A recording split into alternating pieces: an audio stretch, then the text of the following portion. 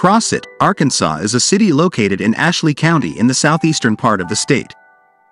It has a rich history that dates back to the late 19th century. Here is an overview of the history of Crossett. Early settlement. The area that would become Crossett was originally inhabited by Native American tribes, including the Quapaw and the Caddo. European settlers began to arrive in the area in the early 1800s, establishing small communities and farms. Founding of Crossett. The city of Crossett was founded in 1899 by Edward Savage Crossett, a lumber magnate from Davenport, Iowa.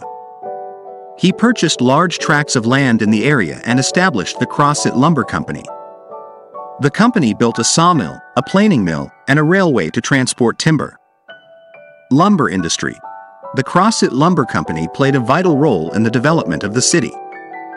The company's operations fueled the local economy and attracted workers from other parts of the country. Crossett quickly grew as more people settled in the area to work in the lumber industry. Company town. Crossett was initially a company town, meaning that the Crossett Lumber Company owned most of the land and provided housing, schools, and other amenities for its employees.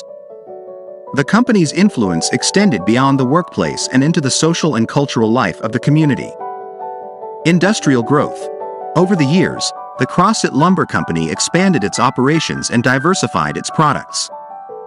It became one of the largest lumber companies in the United States and established other industries, including a chemical plant and a paper mill. These industries further bolstered the local economy. Community development. As the city grew, community institutions and infrastructure were established.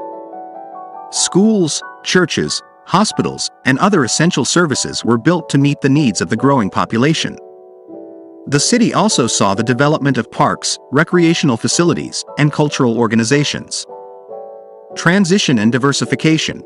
In the latter half of the 20th century, the timber industry faced challenges, leading to changes in Crossett's economic landscape. The Crossett Lumber Company underwent several ownership changes and eventually merged with Georgia Pacific Corporation.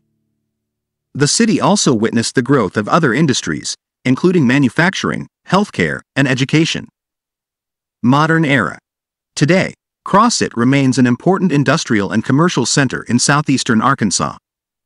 While the timber industry has diminished in significance, the city continues to have a thriving economy with a focus on manufacturing, education, healthcare, and retail.